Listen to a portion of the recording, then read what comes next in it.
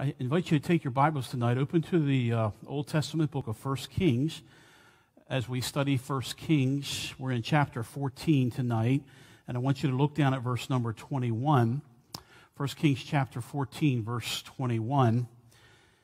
And tonight we're going to talk about the life of Rehoboam and his death. And the title of the sermon tonight is Shields of Bronze or Shields of Gold. And we'll see this, the reason for this title as we get into our study.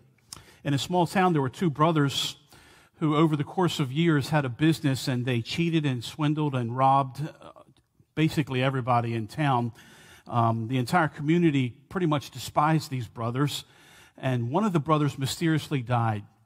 And the other brother went to the local pastor, and even though they didn't go to church, the other brother asked the pastor to please preach a good sermon for his brother. In fact, he offered him a lot of money if he would preach him a good eulogy, and he even offered a bonus if somewhere along the line in the eulogy he would use the expression that his brother was a saint. Well, the pastor was kind of troubled by this request, but it was a very poor church, and they needed the money. Word got out to the community of the pastor's dilemma, and they come to hear what he would say. And so that day for the service came, the auditorium was packed. When the pastor got up to give the eulogy, he basically said, you all know that this departed man was a horrible person, that he basically robbed and cheated and swindled and stole from everyone that he did business with. But I want you to know that compared to his brother, he was a saint. Well, you know, that story basically teaches us that we all love to keep up appearances, right? We like to kind of present an outward public image that's often not really who we are. Perception versus reality. That's kind of what is going on here in our passage.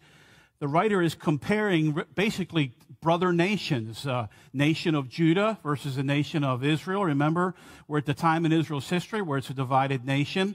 He's comparing the kings of these nations. Jeroboam, we already saw in chapter 14 that he died, and he was a wicked king. But immediately the writer now looks at the king of Judah, Rehoboam.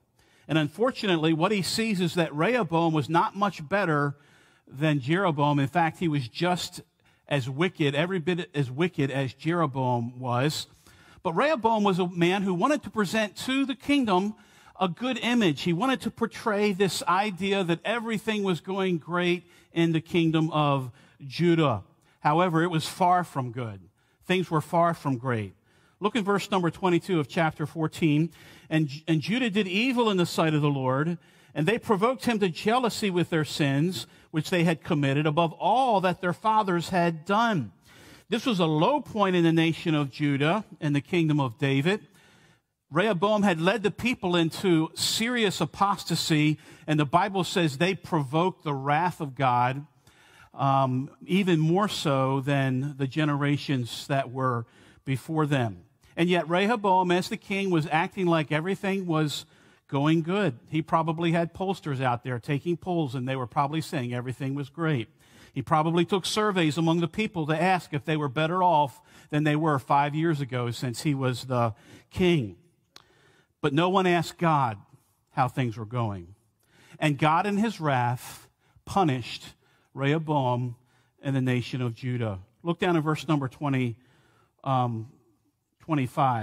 And it came to pass in the 5th year of King Rehoboam that Shishak, king of Egypt, came up against Jerusalem, and he took away the treasures of the house of the Lord and the treasures of the king's house. He even took away all that he took away.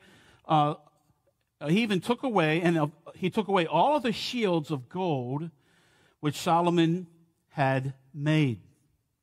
Now, in the 5th year, the Pharaoh of Egypt, Shishak, decides to come up against Judah and Israel. And that's kind of ironic because during the reign of Solomon, Solomon was trying to establish a friendly alliance with the nation of Egypt. This great king of Egypt once had given his own daughter to Solomon as a wife. But this didn't help Rehoboam. Now the Pharaoh of Egypt decides that he's going to take advantage of the weakened condition of Judah and Israel. Since this was a divided kingdom, this was a great chance to establish his supremacy there in the land of Palestine. And so he has a military campaign into the Levant, and he begins to systematically conquer and take over villages and towns, 156 as a matter of fact. And really his whole campaign is inscribed on a temple in Egypt, in Ammon, the Ammon temple there in Karnak, Egypt. It describes this military campaign that Shishak the Pharaoh conducted against Jerusalem and against the land of Israel. You know, what this tells us is, you know, here was Solomon trying to establish a relationship with this Egyptian king. But when a child of God tries to go to the world for help, it will always hurt them. So what happens? Shishak comes into Jerusalem, and Rehoboam is humbled. The Bible, it doesn't tell us here, but in 2 Chronicles chapter 12, Rehoboam humbles himself before the Lord, and he prays to God. And you know what? God answers his prayer, because Shishak doesn't ultimately wipe out the whole city of Jerusalem. He basically takes some treasures. By the way, when the pressure was off, Rehoboam went right back into sinning against God. You know what that's called? That's called foxhole religion. You know, when you're in trouble, you pray, you cry out to God, but when the trouble is over, you go back to doing the things that you were doing before. And this is exactly what Rehoboam did. And one of the ways in which he was able to survive this crisis was he bought Shishak off by giving him the vessels of the treasury of the temple. Now, normally when a foreign enemy came into a city, the first place they would go would be the temple of that foreign city, because that was normally where the treasures were kept. And Shishak went in and he took the treasures of the temple. And among those treasures, he took, the Bible says, 500 golden shields. Look down in verse number 26. And the king took away from the treasuries of the house of the Lord and the treasuries of the king's house. He even took away all that he took away of all the shields of gold which Solomon had made. These were 500 shields. And this is recorded in 1 Kings chapter 10. It says that when Solomon was building the temple, he had 500 shields lined up along the wall of the house of the forest of Lebanon. There were 200 of these were large shields, 300 of these were small shields, and they were put on display in a beautiful way, lined along the walls there of the house of Lebanon. Now, these were really for display. I mean, gold is too heavy to really be used in battle. The metal is too soft to be effective as shields. Really what they were is they were symbols of the greatness of Solomon's kingdom.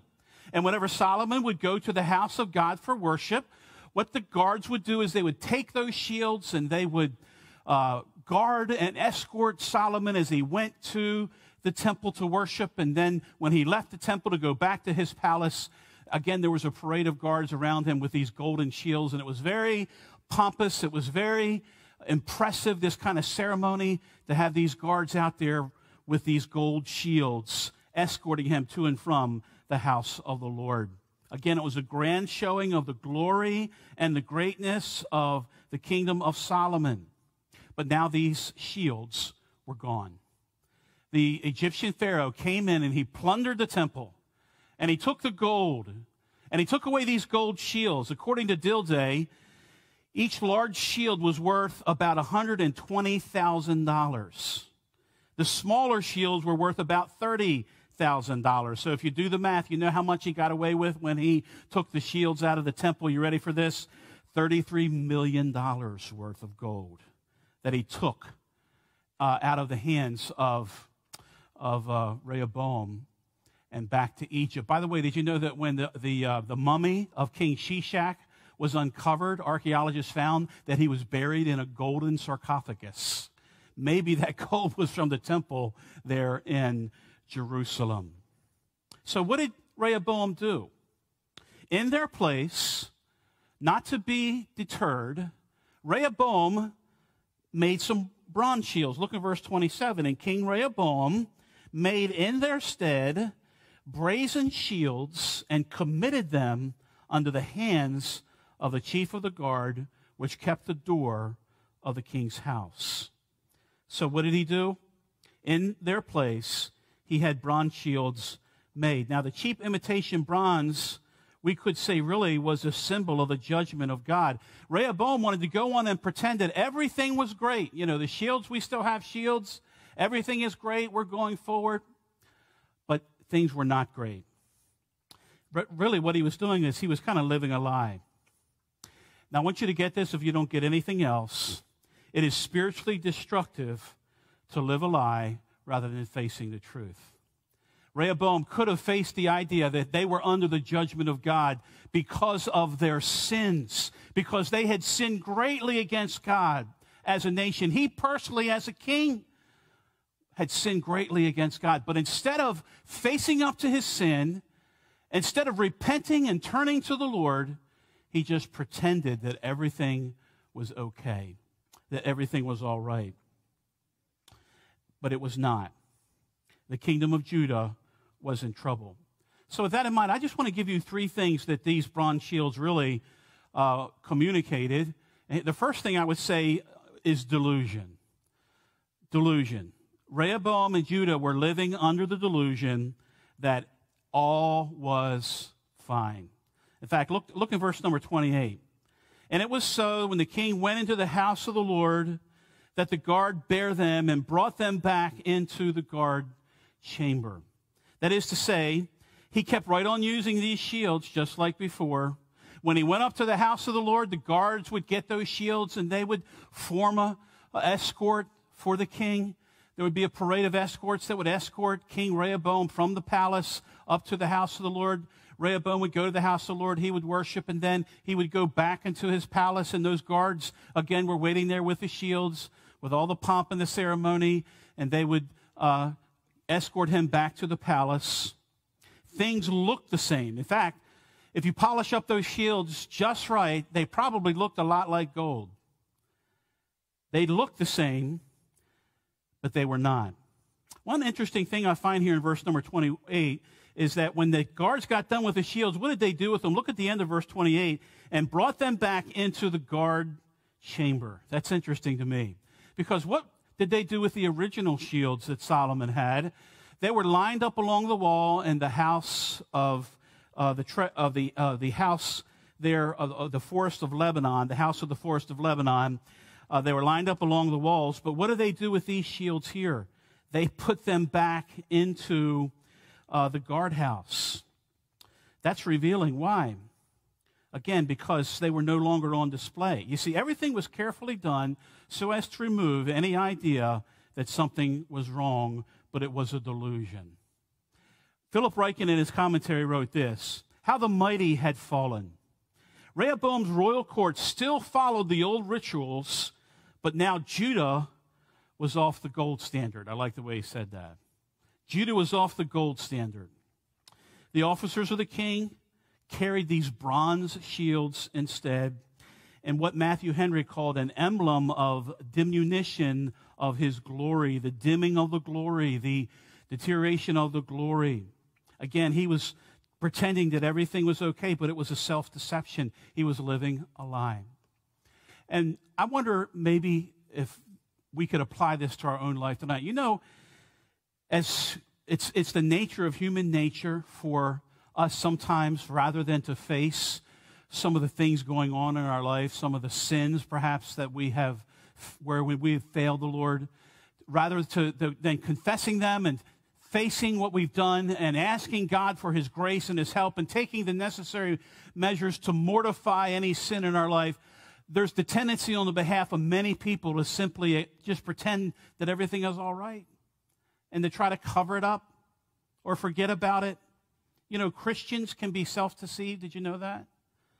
It's the nature of human nature. You know what the Bible says? The heart is deceitful above all things and desperately wicked. You know what that means? Our hearts will lie to us. Your heart might say, you know, you're all right, you're doing good, when actually you're not doing so good. You're not where you need to be spiritually. 1 John 1:8 says this: if we say that we have no sin, we deceive ourselves. A lot of times, we, rather than dealing with sin in our life, we want to cover it up. We want to smooth it over. We want to say everything is all right. Christians can be self-deceived, but did you know churches can also be self-deceived? Do you remember what Jesus said to the church at Laodicea? In Revelation 3:19, he said, so then because thou art lukewarm and neither cold nor hot, I will spew thee out of my mouth. You remember that passage in Revelation? These were harsh words from Jesus to this church. In essence, what Jesus was saying was that to this church is that you make me sick. Boy, I would hate for the Lord to ever say that about me or our church. You make me sick. These are strong words. What was it that made the Lord reject and disgust this church? Listen to Revelation 3:17. Because thou sayest, I am rich and increase with goods and have need of nothing, and knowest not that thou art wretched and miserable and poor and blind and naked. The key phrase in that verse is, thou knowest not. They were blinded as to their spiritual condition. In other words, they were living a self-deception. They thought that they were well. They said, you know what? We don't need anything. We are rich. We are increased with goods. We have need of nothing. We're right where we need to be. That was their perception. But the reality was, Jesus says, no, you're wretched, and you're miserable, and you're poor, and you're blind, and you're naked. Now, it's no accident that Jesus used those particular words. You know why? Because did you know in the city of Laodicea, they boasted about their money? They had a banking system there that was the envy of the world. It was the banking center for all Asia Minor. They also had minted coins. They knew how to detect counterfeit gold. They boasted about their money. They boasted about their medicine. Did you know that in Laodicea there was a school of medicine? And they had one of their claims to fame was they had an eye salve that would heal people's eyes. A lot of times people were blinded because of the dryness in that climate. And they had an eye salve that would help people to see. And this was a very important thing and something they boasted about, but they also boasted about their material. Did you know that that city was known for their black wool that they produced? This was an expensive material, and so they took great pride in their expensive clothing that they wore. And so it's no accident that Jesus says, you know, you can boast about your money, but really you're poor.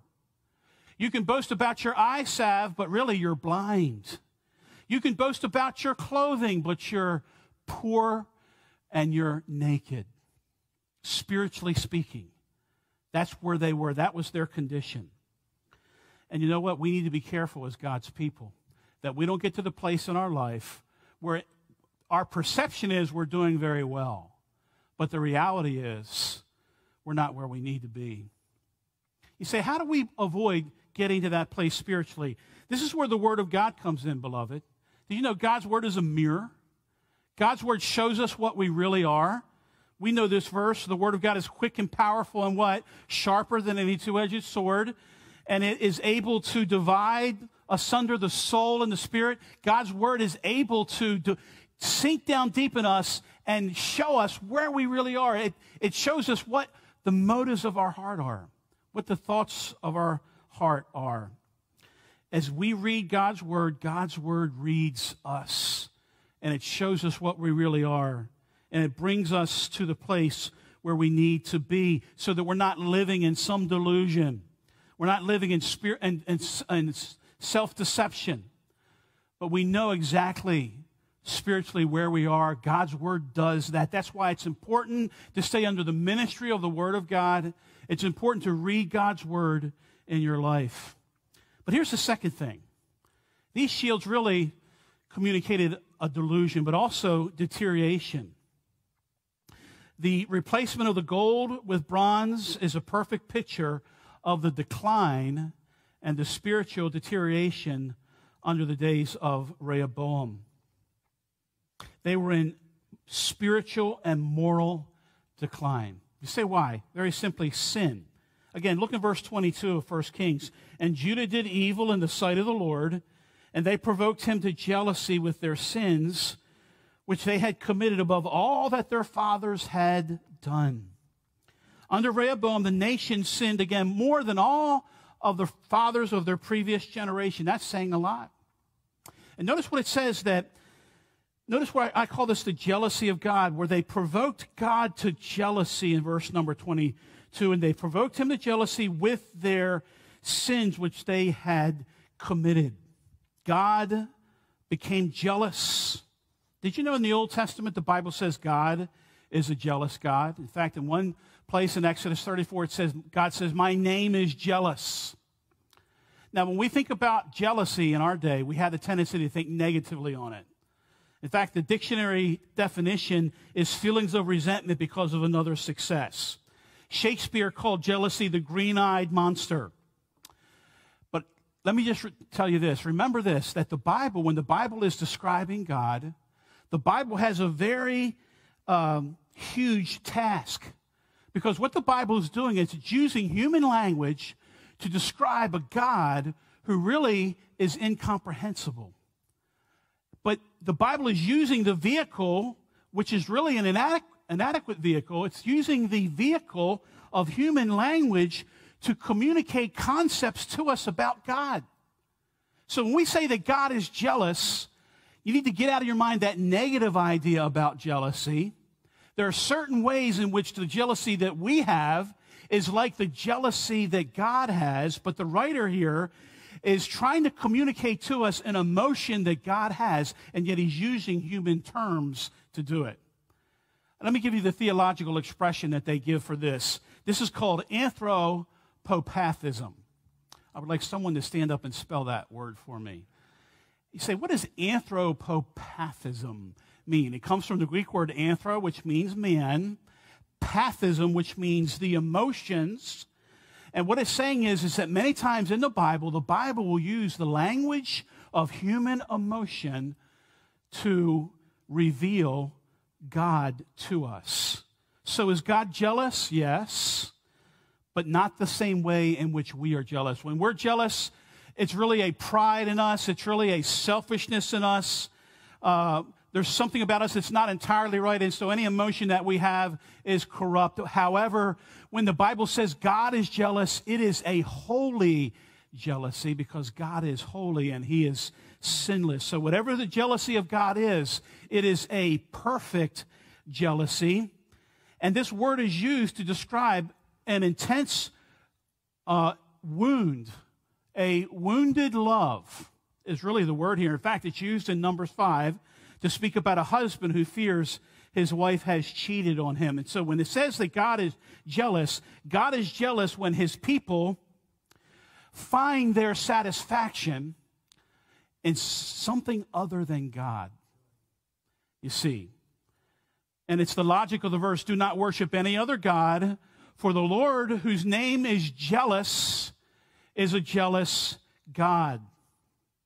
God is jealous the same way a loving husband is properly jealous about toward a wife. And God is wounded when he loves us with this perfect, endless love, this sacrificial love, and in response, we treat him as if what he has done for us is not enough, that we need to find satisfaction in other places besides God. When we look to others for love, for security, for provision, we need the security that we need, which has been provided by God for us. When we look to others for those needs rather than trusting in God, then we are committing the sin that the prophets in the Old Testament talked about, which is spiritual adultery. And our God is jealous in that way.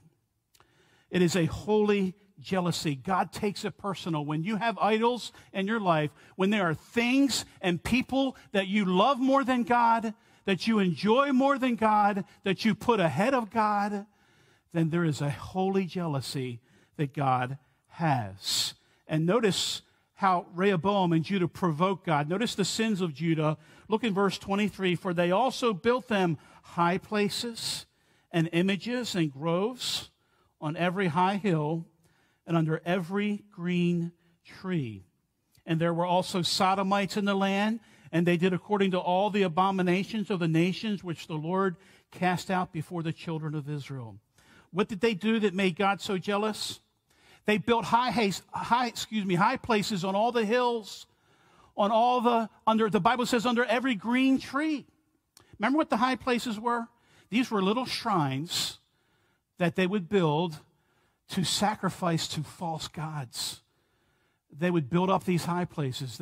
Israel was filled with those high places. In fact, you can go over Israel today, and you could see the ruins of some of these high places that dotted the hillsides there in Palestine, where they would go and they would burn incense to a false god. Sometimes they would sacrifice an animal to a false god in one of these high places. Sometimes they would even sacrifice a child if you worship the god of Molech.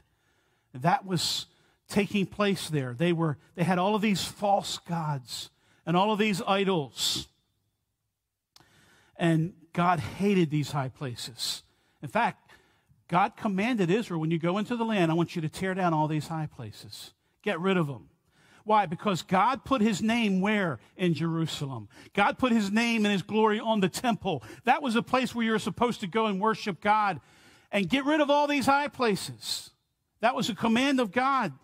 And by the way, these false cults and religions were so corrupt that there were even religious prostitutes. Look down at verse 24 again. There were also sodomites in the land. And they did according to all the abominations of the nations which the Lord cast out before the children of Israel. These were prostitutes that committed terrible immorality as a religious ritual at these high places. By practicing these sins of idolatry and immorality, Judah became no better than the Canaanites that were in the land before them. They were the same. These sins became common practice. And this was sad. You know why?